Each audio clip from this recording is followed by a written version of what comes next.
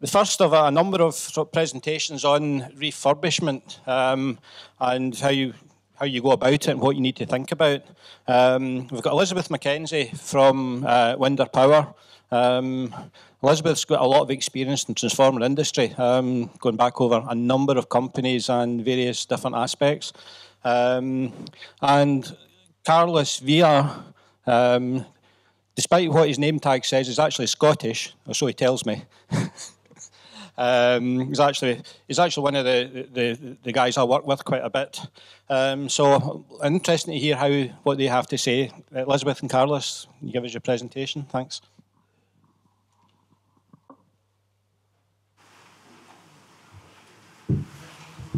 Thank you.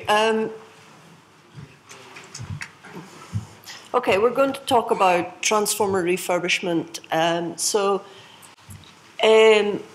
I'll give a brief introduction to refurbishment, and then we'll go into how you decide which transformers are going to be refurbished. So assessment of transformers, where the refurbishment would be carried out. Is it to be carried out on site, or is it to go back to a factory type environment?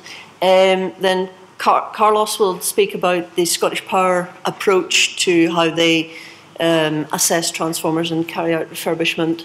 A little bit on what refurbishment can be carried out, and we've got some examples as well. So, transformers, as you all know, are key items of the electrical infrastructure. And transformers are aging. We saw a slide in Zhongdong Wang's presentation where she showed that National Grid have a number of transformers over 40 years old. And that applies throughout the whole range of transformers. A lot of them are coming to the end or past their nominal end of life, which is 20 to 40 years, depending on the application. And there is pressure to refurbish rather than replace transformers. A lot of this is coming through regulation, through responsible use of assets, and also budgetary pressures. So the regulators are pushing to get efficiency and savings. There are too many transformers to replace at once. If National Grid decided to replace all those transformers that are in this sort of 40 to 50 year bracket, there probably wouldn't be enough capacity in factories to manufacture new ones. So replacing all of your transformers at once is not a feasible option. And there are new techniques available now to enable users to decide which transformers are in need of refurbishment and in which order. So why do we refurbish? Well, it saves money and time. The cost of refurbishment is obviously less than the cost of buying a new transformer, approximately 40 to 50%, depending on the level of refurbishment that's carried out. Sometimes it's possible to carry out refurbishment under operating expenditure rather than capital expenditure, and that can give benefits in being able to get approvals and having the money readily available to carry out refurbishment. It's not working. Oh, sorry. It can be quicker than purchasing a new transformer. The parts and the equipment required to refurbish a transformer can be a lot quicker than, for example, having to specify the transformer, go out to tender, assess the bids, place the order, purchase the materials, build and test, and then deliver a transformer. So there's considerable time saving. And as I said, there is regulatory pressure on the networks from the UK to reduce costs, and by not buying transformers but refurbishing them. So in the new regulatory period, which starts in April 2015, the UK district network operators have said that they are going to refurbish approximately 1,012 primary transformers, and they're only going to replace 888 transformers in that same period. So in the plans, there's more refurbishment than replacement to go ahead. So, Thank you. we take over.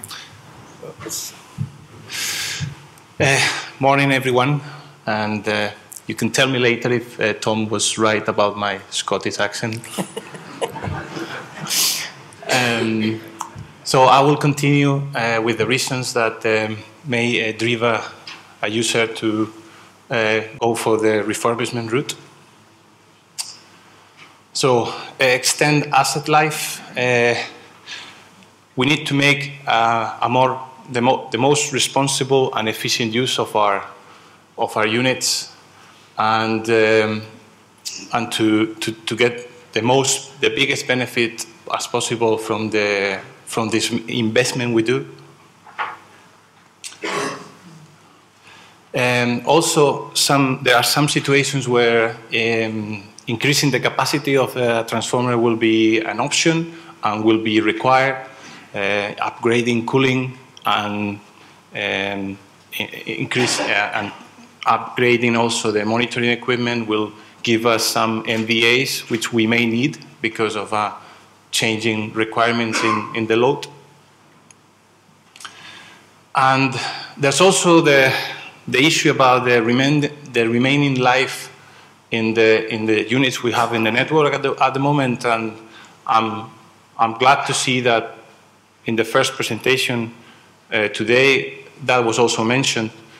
I think now, after a couple of years, we know now that it is there. There's remaining life in too many units in the network because of the traditionally over-engineered designs in materials and clearances. Also, the changing in load requirements from industrial sites to residential sites. And so there's a particular interest, especially in power plants and generation, where these power plants are operating over its expected lifetime. And it could be a too big investment to replace the transformers for just few more years. There's also sometimes which makes sense to refurbish a transformer when to keep it as a spare.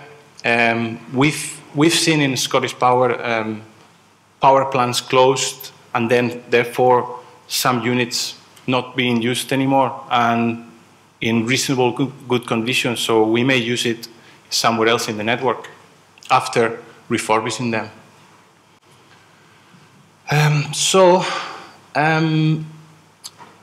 Then I will continue with them. For us, what is more important is selecting the correct units for refurbishment. There are so many things to take into account, and we need to make sure that obviously the investment by refurbishment will be lower than replacement, but it's still a significant investment. So we need to make sure we tick all the boxes and apply a robust criteria to the whole fleet, to hundreds and hundreds of transformers, to select the most suitable ones with the most remaining life in them to get the bigger benefit.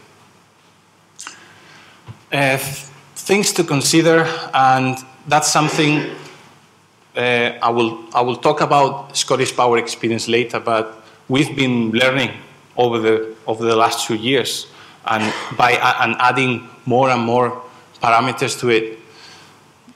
Not an excessive age to get the 10, 20 years we expect.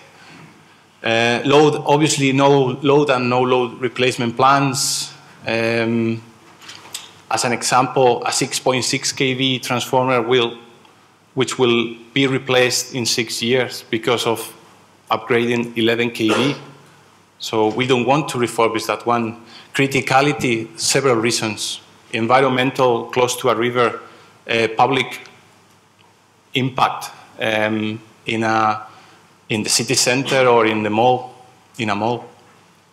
Clear maintenance records, tap changer bushings, and outages. That was quite a challenge last year with all things happening in Scotland, like Commonwealth Games, we needed to postpone some of the refurbishment we planned to do.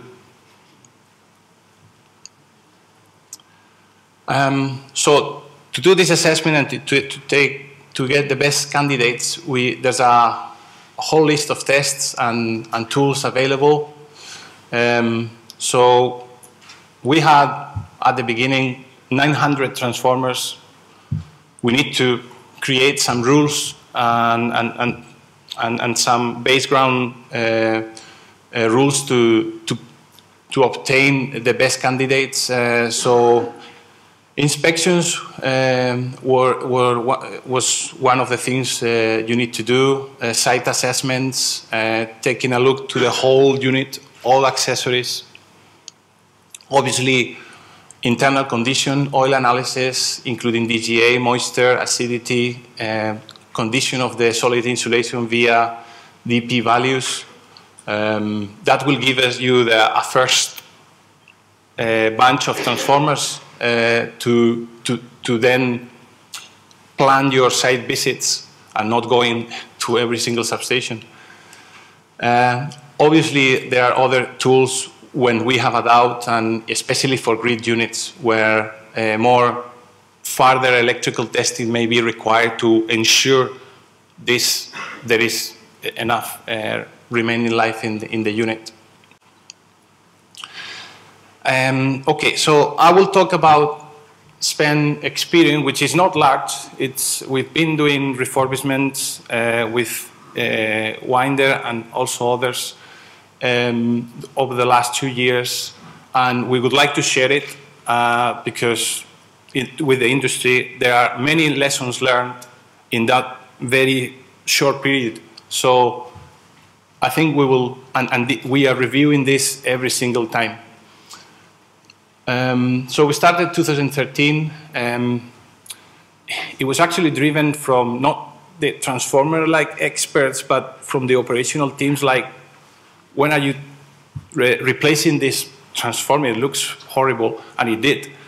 But it wasn't in any replacement plan. So I wonder why. Because obviously the replacement plans will be more focused on oil analysis and internal condition of the transformer, active part, windings, core, etc.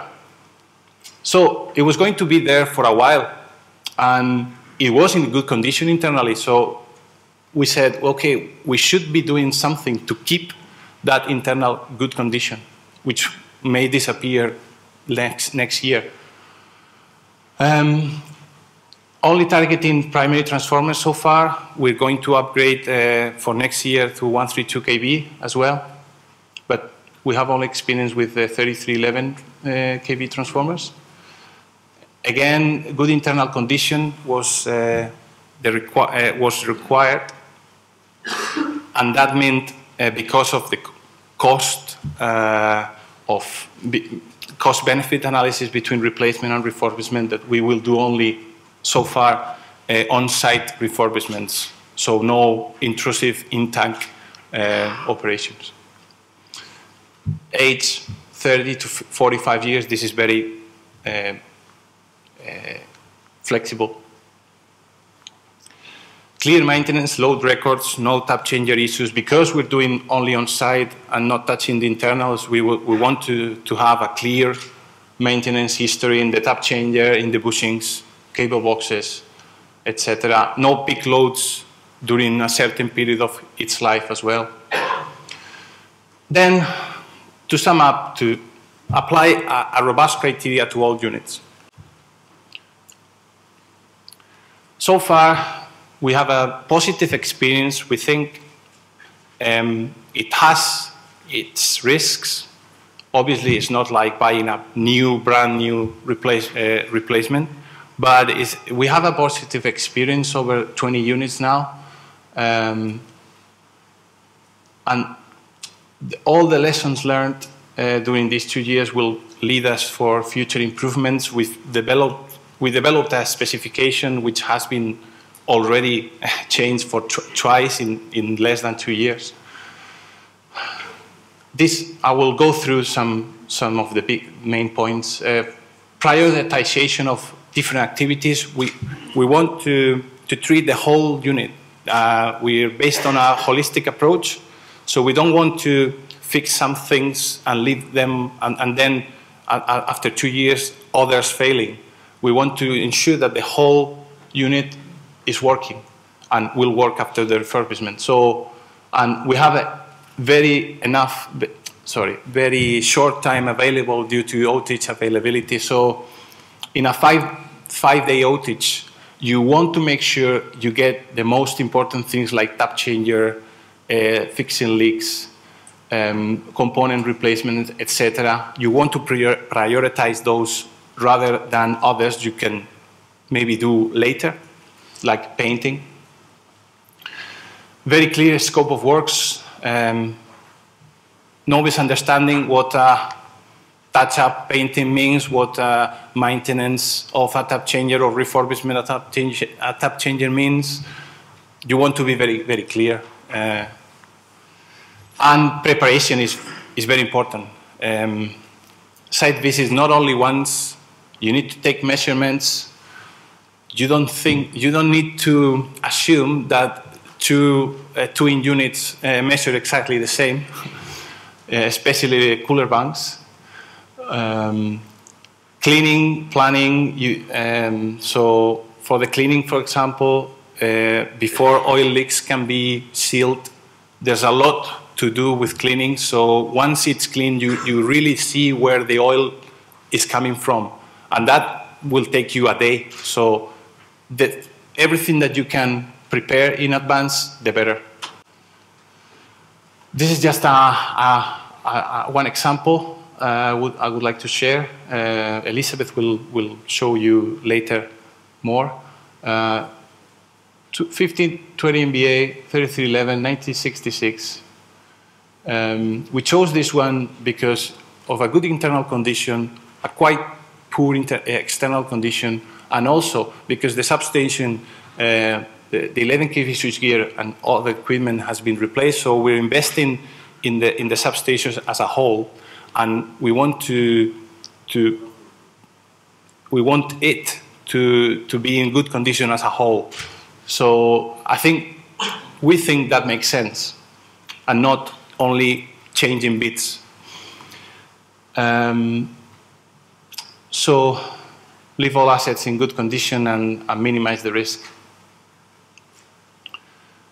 So there were leaks, several leaks, cable boxes, rust, gaskets to be replaced, some components as well, protection. One fan wasn't working. And in this particular one, gaskets were replaced, including conservator, fixing leaks. The band was clean, new radiators because they were leaking significantly, new fan, new PRD, which was actually broken, and we discovered that, and was free breathing from there, the transformer. New buckles relay, rust removed, tap changer maintenance Kyra out, and the oil also treated, so filtered and degassed over two circulations, I think. So the whole thing was done. And it's only a picture, but this was the result. So I've been talking about more on-site refurbishments, which has been a spend approach, and Elizabeth will continue with factory refurbishments. If some major intervention is required in the transformer, then it might require a fully equipped workshop to carry out that work. If there's anything in the winding insulation, it can be dried out. Quite often, as transformers age, the insulation has absorbed moisture, and the clamping of the transformer has become loose, so we can tighten up the core clamping, but you can't do these things readily on site. It's easier if you can take it back to somewhere where there is a controlled environment with an oven to dry out and tighten the clamping. Sometimes due to a fault or due to the condition of the windings, a replacement of windings, either of the same design or new design, may be required. And I think looking at the agenda for the conference, I think some of these are going to be covered in more detail in other people's presentations this week. So it'll be interesting to see how other people have approached these things. You can replace the insulation with high temperature insulation, which gives you more life and more capacity in your transformer. But of course, that's adding to the expense because you're replacing the windings effectively. And the other advantage of going back to the factory is that you can carry out high voltage testing, which can't be done on site, so that you get a bit more confidence that your transformer is fit for service if it's been tested. So this is an example of a transformer that came back. The active part was removed from the tank, it was dried out, retightened and reassembled, and we were able to test that transformer at about 80% of its original test values and put it back. That one, in fact, went back as a spare, so it's in storage. The other thing we can do in the factory is to upgrade the cooling, because we can, as I said, replace the insulation with high temperature insulation to permit higher temperatures within the transformer. We can also carry out a temperature rise test on the transformer or review the original test results if they are available, and assess the actual rating of the transformer based on its temperature rises, and therefore assess whether it might be able to run at a higher rating than its nameplate rating.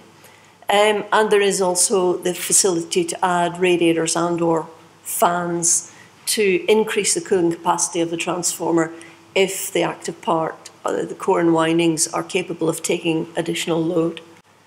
But it's always necessary to check the ratings of the ancillary equipment to make sure the bushings and tap changer and so on are able to take that higher rating. So that's just an example of a transformer on temperature rise test in the factory. And what is the result of refurbishment? Well, the expectation is that you will get 10 to 20 years more life out of your transformer. There is no guarantee. There's no guarantee, obviously, that a new transformer will not fail within a few years, less so with a transformer that's been in service. But the expectation is there. So the operator must assess the risk, and Carlos has already explained how Scottish Power carries out that assessment. If you test in the factory, that can give additional confidence in the condition of the transformer. There is no possibility of recovery of life for degraded insulation, so that is very important. When you're assessing the transformer, if the insulation is degraded, there's no point in carrying out any refurbishment without replacing the windings and insulation. And if the paper is known to be in a poor state, you have to replace the windings, obviously. The alternative is to replace the transformer. So I have a few more examples. This is a similar example to the one that Carlos had in his example. So again, extensive leaks were repaired, particularly on the cable boxes. Gaskets were replaced, including the conservator. The bund was steam cleaned with new radiators, a new PRD, new bookholz relay, and so on. So this was the before picture. You can see that there are a lot of leaks, particularly around the cable boxes here. There was a lot of leaking on both units on this site, and you can see that the bund area, the plinth, had a lot of oily residue on it.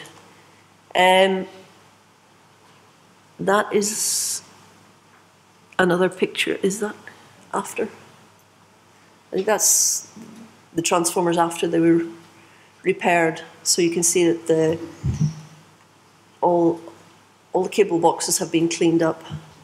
The bund has been cleaned. Another example was a transformer that was moved from one site to another due to load changes on the network. It was decided that this transformer should be removed from one site where the load had reduced to go to another site where they needed additional load. It had a badly corroded tank. It was tested. During the move, it came to the factory on its way to the new site. So it was tested on receipt at the factory, which made sure that it was still in good condition. We shot blasted and repainted the tank, having removed the core and windings, of course. We added new radiators, instruments, pipework, valves, pressure relief device, overhauled the tap changer, and we dried out the core and windings and reclamped them. The bushings were also refurbished and reused. So this is an example. This is the transformer before it was removed from site. So you can see that there's a lot of corrosion around the base of the transformer, on the marshalling kiosk, underneath the cooler bank. There was a considerable amount of rust on that. And that's the transformer installed in its new site. The cost of that was about 30 to 50% of the cost of a new transformer. You can see that we completely replaced the marshalling kiosk with a stainless steel one, and everything else was cleaned up and repainted. Another example where it was just cooler bank refurbishment. In this case, the customer had decided that because the main tank was inside an enclosure, they didn't require work to be carried out on that. The main work was to replace the coolers. Again, they were old-fashioned tubular radiators. They were beginning to rust, particularly at the bottom. But the steelwork was in quite good condition and could be reused. So the steelwork here, you can see, has been prepared and repainted. New box section headers were added to take the modern radiators, and that's a picture taken during the installation of the panel type radiators. And that's the new cooler bank, totally assembled and ready for operation. And that work was all carried out within 12 days on site. So everything was prepared well in advance. As Carl said, we had to carry out several site visits to measure up, to make sure everything was ready, and it minimised the outage period for the customer. So in conclusion, the substation needs to be treated as a whole, not just looking at one asset. So when we talk about transformer refurbishment, everything in the substation needs to be taken into consideration. The refurbishment of a transformer can save cost and time with respect to the purchase of a new transformer. So to get another 10 to 20 years life out of a transformer is less expensive than replacing it with new. And the extent of the refurbishment depends upon the condition of the transformer on site. So cellulose insulation cannot be regenerated, and testing of the transformer, if it's taken to a factory, can give additional confidence in the state of the transformer. So that's it. Thank you.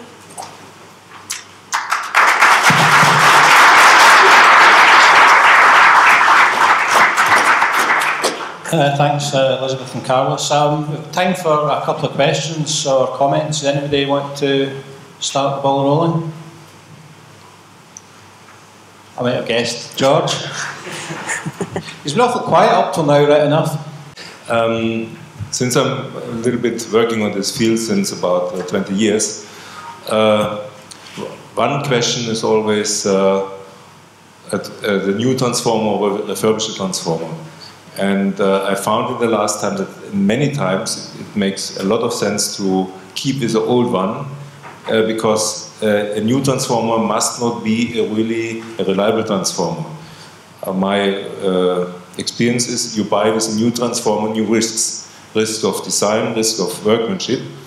If you refurbish an old transformer which worked 40 years correctly, even if you make the rewinding completely, from my point of view, mostly you have a more reliable asset file afterwards.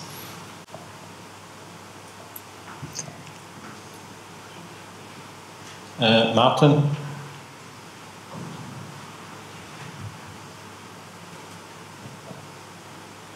Thank you. Elizabeth, my question just relates, I guess, to the last point there. You mentioned when the transformer comes in, it's tested, and then presumably you test it again after all the refurbishment.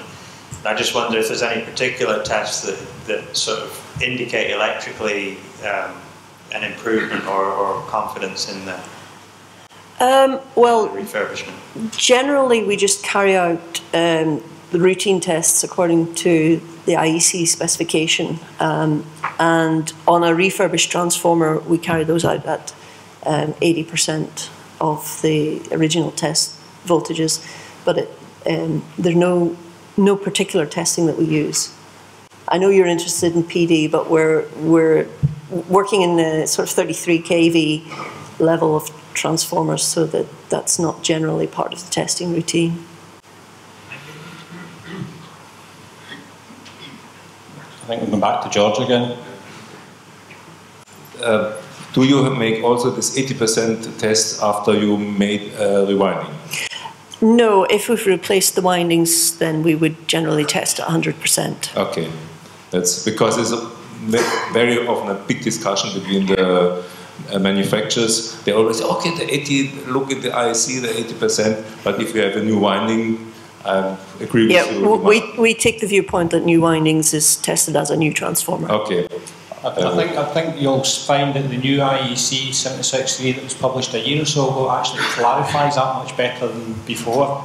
Whereas before it just said previously in service, now it talks about service-aged insulation requiring 80% test. And if you've got new insulation, it's not service-aged. I've got a question at the back from Zong Dong first before we go to Benedict, and then we'll close at that. I think I can show. Thank you.